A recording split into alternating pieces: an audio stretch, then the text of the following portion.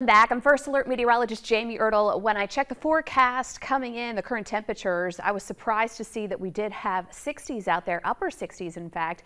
But we are talking about a First Alert weekend because of potentially dangerously cold wind chills. Now you see 20s, but you may feel like teens, and I'm talking lower teens on Sunday, maybe even some single digits. So this is in effect for all weekend. Remember those 4 Ps, and if you can, check on your peeps as well, your people.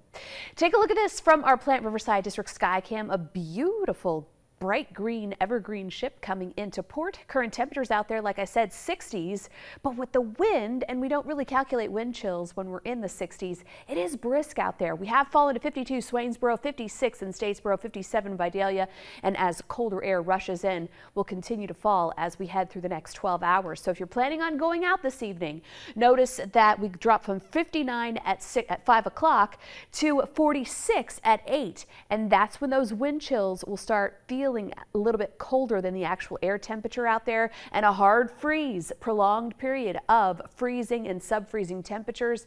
Farah and Farah First Alert Live Radar on a slow sweep. Some of you might have some sprinkles this morning. Those are moving well off the coast and south in Florida. Cold front moving off the coast and Arctic air, a polar cold high pressure coming in hot. Take a look at the wind streams here. We are looking at our current winds in the teens, upper teens, even some 20s across the coastal Empire and Low Country, and current wind gusts 25 in the borough, 32 at the airport, 31 on the south side, and even near 40 in Beaufort. Waking up on our Saturday, 25 Estill, Hampton, 27 Glenville, 27 Jessup, 28 Savannah, freezing for the islands. And what will it feel like with the winds still in play?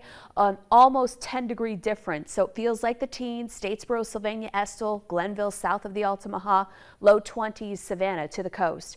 As we head into our Saturday, that is a little disappointing that we don't see temperatures into the upper 40s, just about mid 40s for the highs, and it'll start to fall once we hit the late afternoon. Again, even plunging colder into our Sunday. So forecast highs Saturday, 46 Alma, Baxley, Jessup, 43 the high in Statesboro. That's near our average low this time of year. 47 Savannah, Rincon, 43 Ridgeland, 44 Hilton Head, 47 in Beaufort. Here are Sunday potential wind chills. Forecasting 19 in Statesboro and Claxton, 22 Savannah. May feel like 11 in Savannah, may feel like 10 in the borough and Claxton.